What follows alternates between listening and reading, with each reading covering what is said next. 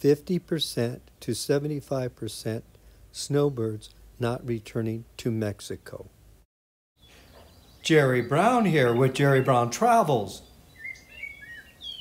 Lori here. Well, today we want to give you an update for this winter here in Mexico.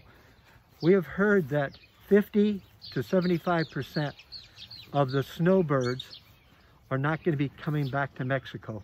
They're afraid of it here because they're afraid of the virus. And so when I say snowbirds, what I'm talking about the people that come down here typically for 4 to 6 months. And they could be here in this area in Lake Chapala, but also throughout Mexico, that this 75% of people are staying away from Mexico because of the COVID virus.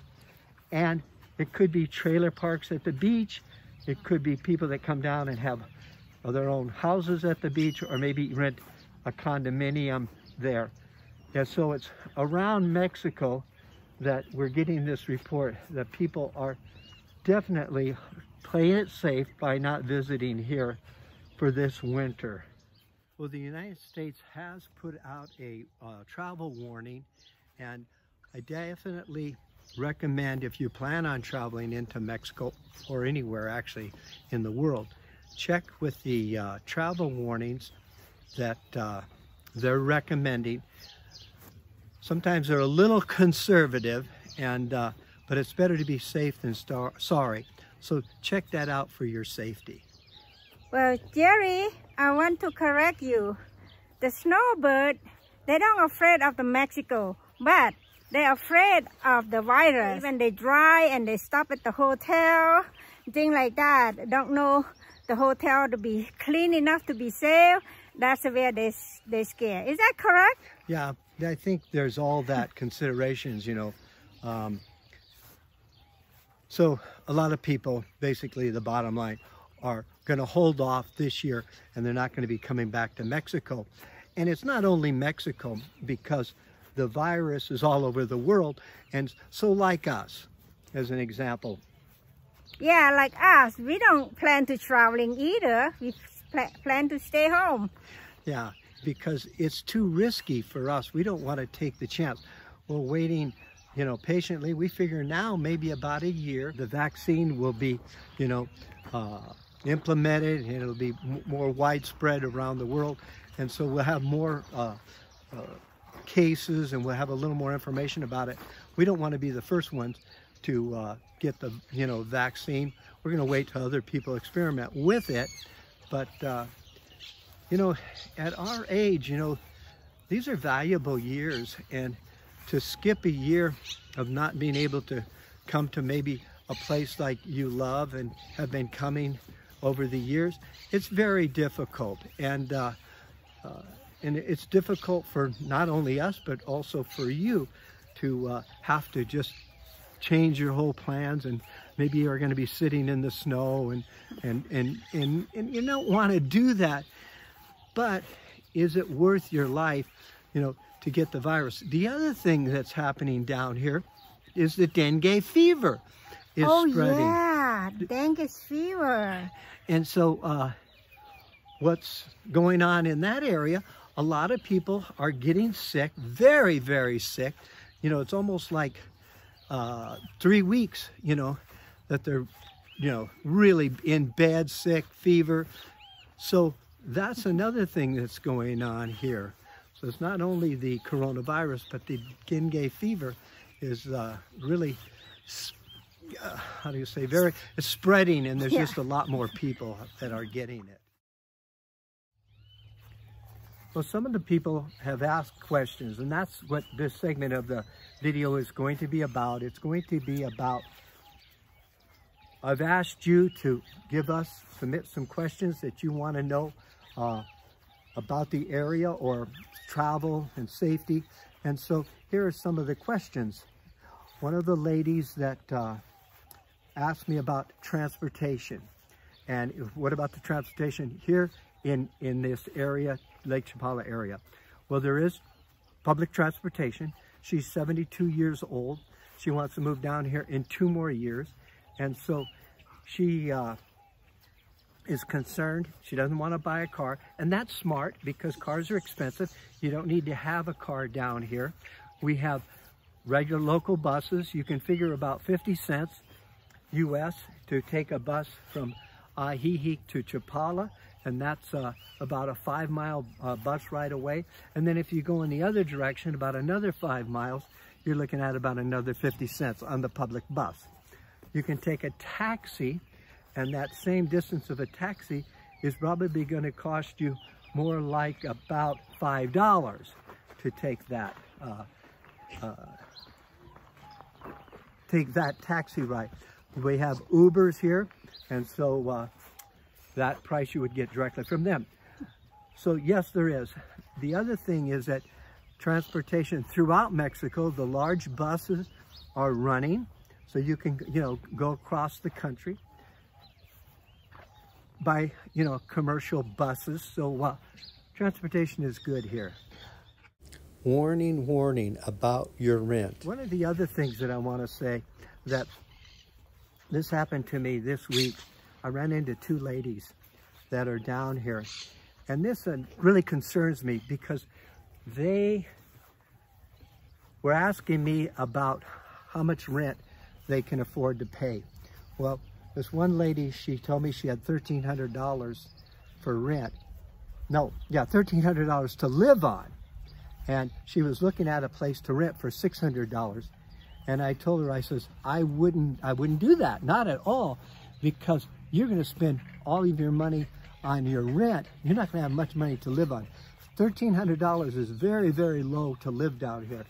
So I recommended her to find a place for about $275, $250 to $300 a month.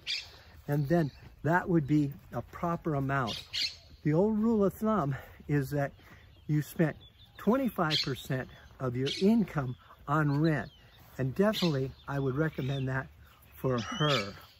So be careful when you come down here and you want to spend, yeah, you want a nicer place and everything, but if you use up all your money on rent, you're not going to be able to do anything. You're not going to be able to have any entertainment. So be careful about that. Very, very concerned about that. Another question is that coming into Mexico, is Mexico requiring them to quarantine, Lori? No, you don't have to be quarantined yourself. Yeah, so you don't have to do that 14-day quarantine. Well, somebody else wanted to know, if they wanted to come to Mexico, would they need to provide a certificate showing that they have had the COVID test, showing that they are negative to fly into Mexico? And the answer is? No. No, they're not asking for that. The other question is about flying into Mexico. Will they need to have a special permit? Is there something that they maybe have to have that they need to prepare for before they come into the country? And the answer to that is? No. And the reason why, you can get your visa if you're flying in right on the plane. Very simple. Mexico has opened up. They want the tourists to come back in here. And so that has to deal with tourism. Now, in our particular case, we're talking about, the first part of this video is snowbirds.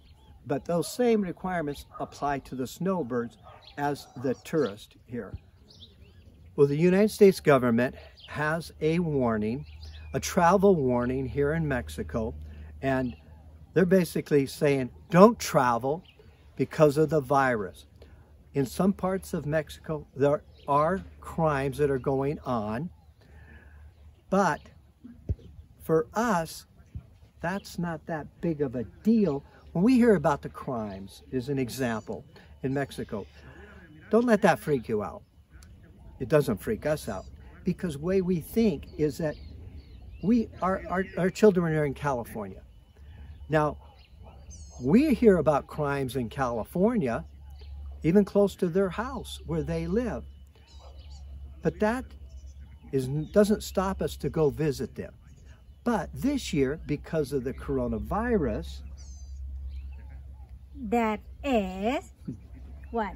That definitely has stopped us to go there. So the same thing with Mexico here. You're always going to hear about crimes in Mexico and everywhere.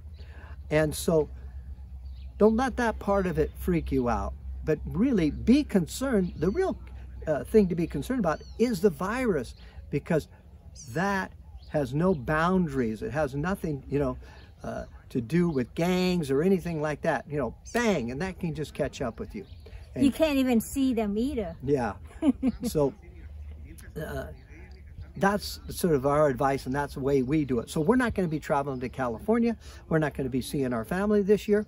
We're not going to be able to go there for Thanksgiving and Christmas and all the holidays, because we want to protect ourselves, and that's so important to us. And that's what we want you to do, is protect yourself. Nobody gonna love you like you love yourself. Yeah. Okay, so now you've booked a flight, you decided you want to come here, and you want to take that chance. What they will do is they're probably going to give you a little temperature test. They're going to put a little, temperature thermometer on you to test that. They're going to be looking at your, appearance to see if you're sniffling or anything like that. They're going to give you some hand sanitizers, and they're going to let you into Mexico. So, but be smart. Be smart. Wear your mask. Wear your mask. Yeah, wear your mask, yeah.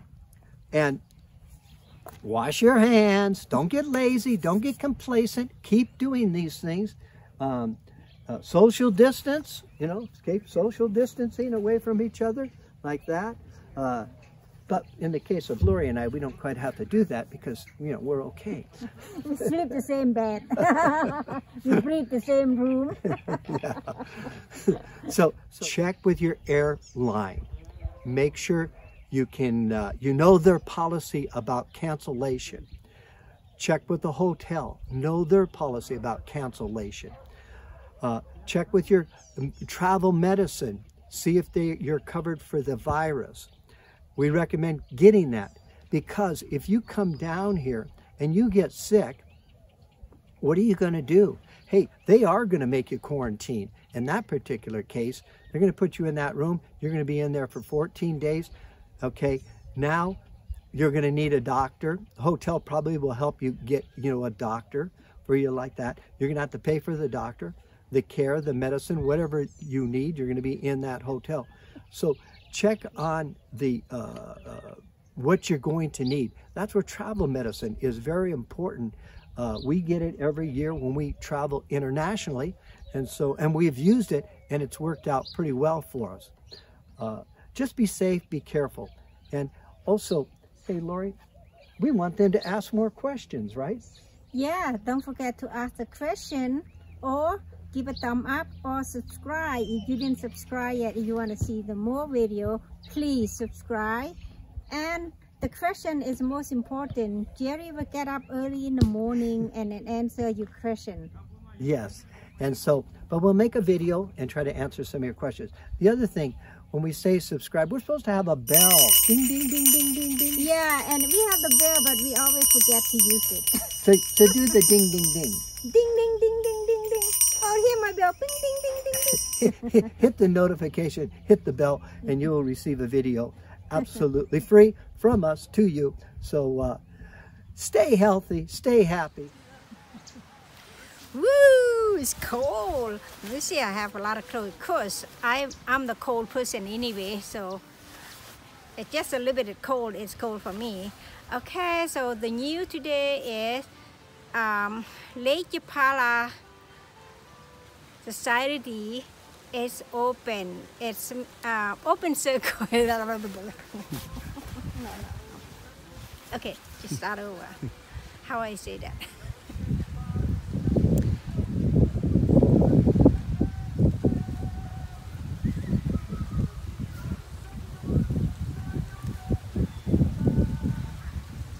Open circle, it's been closed for so long. Just open today is on November 22nd.